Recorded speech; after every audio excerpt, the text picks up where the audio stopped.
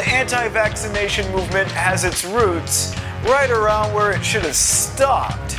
Right around the early 19th century, where vaccination started to become normal and widespread. Between 1840 and 1867, vaccination acts were passed that made vaccination compulsory in Britain, and this was immediately met with opposition. Anti-vaccination leagues started to crop up everywhere. They were claiming that these laws attacked personal liberty. They were the teabaggers of their day. This is a scary new technology to people. Some religious people thought it went against God. They were using cowpox pustules in the vaccine. It made people say, "You're gonna turn into a cow! You're gonna be a cow!" But we know now, that's a bunch of bull. After an 1853 law that made vaccination compulsory for all infants, there were riots in towns all over England. This would lead to the formation of the Anti-Vaccination League. The Anti-Compulsory Vaccination League would go on to be founded in 1867. In the United States, a smallpox epidemic was raging in the 1870s, so the states started enacting vaccination laws, and they were met with resistance. But this was the 1870s, so it's kind of acceptable. This wasn't 2015. But anyway, William Tebb, a well-known loudmouth British anti-vaccine proponent, visited New York in 1879, and his ideas spread throughout the country. This led to the founding of the Anti-Vaccination Society of America, the New England Anti-Compulsory Vaccination League, and the Anti-Vaccination League of New York City. To be fair, vaccinations are unique among compulsory requirements. The state is demanding that you have yourself or your child injected with something that may seem strange and dangerous to you if you're not entirely scientifically literate. As cases of smallpox began to fall, which would lead to its eventual eradication, the anti-vaccination leagues defected or went into the shadows. Many groups who opposed vaccinations also rejected germ theory, the theory that microorganisms cause infectious disease. This is the late 19th century now. This is the time of the Second Industrial Revolution. Science at this time is making all kinds of leaps and bounds, but it's in direct competition with quack medicine, stuff like herbalism,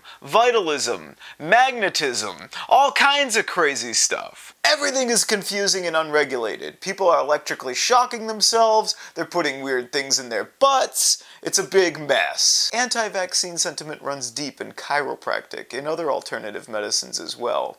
And this is where the idea would be harbored, and this is where it would wait and have a safe place to go. In the mid-1970s, there was controversy over the DTP vaccine. There was a report alleging that 36 children suffered neurological conditions following DTP immunization in the UK. At the bottom of this were groups of lawyers arguing to seek compensation. This information took off almost unchecked and started to freak everyone out, and 3 major epidemics of whooping cough broke out because of it. In the wake of the media hell ride, the Joint Commission on Vaccination and Immunization, an independent advisory committee in the UK, confirmed the vaccines were indeed safe. It took years for the DTP hysteria to wear off, but it finally did. Though thanks to chiropractors, naturopaths, homeopaths, and other pseudoscientific branches, anti-vaccine sentiment stayed there, brewing, bubbling, just underneath the surface. Like that one zit that just won't go away. It frothed up again and started where the anti-vaccine movement has its roots, over in England. People will claim that a lot of this can be put on the shoulders of a gut doctor from England called Andrew Wakefield. But, as was the case before, groups of lawyers were really at the heart of it. Wakefield first started to attract attention to himself when he tried to link Crohn's disease to the measles vaccine, and he published a paper in The Lancet in 1993 proposing this idea. Research was subsequently done to back it up, and as it turns out, a group of experts confirmed that neither measles nor the MMR vaccine caused Crohn's disease. This in turn attracted the attention of some dubious company indeed, and they would go on to approach him with an offer that was hard to refuse. And More on that later. In 1998, he publishes another paper in The Lancet. This time he claims that he discovered a new syndrome called autistic enterocolitis that he found in 12 autistic children. He claimed this syndrome was linked to bowel disease, autism, and the MMR vaccine. And we know this story by now. Wakefield went on to give a press conference where he called for an end to the triple MMR vaccine and suggested vaccinations should be done in single doses instead.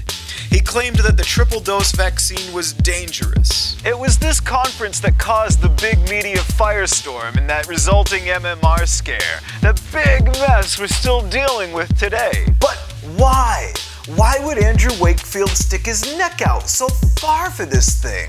You know, why would he take these kinds of risks? There must be something in it, right? This idea would go on to be thoroughly debunked and his name would be dragged through the mud. He'd lose his license, weird guys would talk about him on their web shows. It's just a bad situation, man. First of all, the 12 children his paper claimed to have been previously normal before MMR vaccination weren't. 3 of the 9 children reported to have autism did not have autism diagnosed at all. Only 1 child clearly had autism. 5 had documented pre-existing developmental disorders though. 8 of the children's parents blamed MMR. But 11 of these families made the allegations at the hospital. As it turns out, the patients were recruited through anti-MMR campaigners and funded by the planned litigation. According to figures released under the Freedom of Information Act, Andrew Wakefield was paid £435,643, about $672,000, plus an extra £3,910 in expenses. These funds were paid out by lawyers trying to prove that the vaccine was unsafe. The payments were unearthed by Brian Deere at the Sunday Times, over in the UK. Apparently a bunch of doctors and scientists were paid off and recruited to support the lawsuit against the vaccine manufacturers. A total of £3.4 million was paid out to these people. Wakefield started to work for these lawyers 2 years before his paper in The Lancet was published. Also, according to Brian Deere of the Sunday Times, Wakefield claimed he could make more than £43 million a year from diagnostic kits for the new condition, autistic enterocolitis. The Lancet would go on to formally retract his paper in 2010, and it's been recommended that his other papers be retracted as well, or at least heavily scrutinized. Still, none of this matters because it isn't really whether they believe Wakefield or not. It's that they have a deep distrust of the medical industry, and that's for good reason, you know. After Wakefield, they went after thimerosal. Thimerosal, a preservative that was used in some vaccines to stop the growth of bacteria and fungi, was a hot topic of debate, and it was felt that this was causing autism, because everything just causes autism now. Everything. It metabolizes into ethyl mercury, not methyl mercury, which is a common mistake made by vaccine opponents. Though the preservative is safe in the amount administered, in order to get these people to shut up, it isn't used in the MMR vaccine anymore. Still, autism rates have not gone down in correlation. But if it isn't an issue with thimerosal, it's formaldehyde or a whole slew of other issues. What you're asking people to do when they get a vaccination is you're asking them to have something that they may not know a whole lot about injected into their body or their child's body, and this can scare people. This gets people scared and confused, and when that kind of fear is involved, they become vulnerable to charlatans that may tell them they don't have to get that scary shot, that there's a better way. This in turn compromises herd immunity. Vaccines wear off, and we rely on new people to be vaccinated. That's how we beat smallpox. That's how we almost beat polio. But most importantly, the modern anti-vaccination movement is a failure of modern medicine and science as a whole.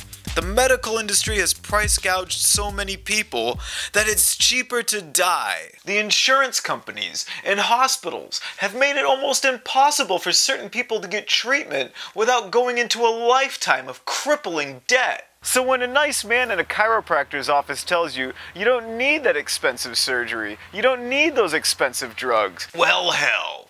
That sounds really good, and that's a big problem. You see, the anti-vaccine movement is really an anti-medical industry movement based on a justified mistrust of the medical industry, but we all pay for that with weakened herd immunity. Vaccines such as the MMR vaccine work. They do have side effects, but they're negligible compared to the benefits. History has proven their effectiveness. But now it appears that medicine's biggest task will be to win over the hearts and minds of every ghoulish goblin-like soul on the planet, to which I would like to remind everyone one simple fact. There is terror. There is terror all around you.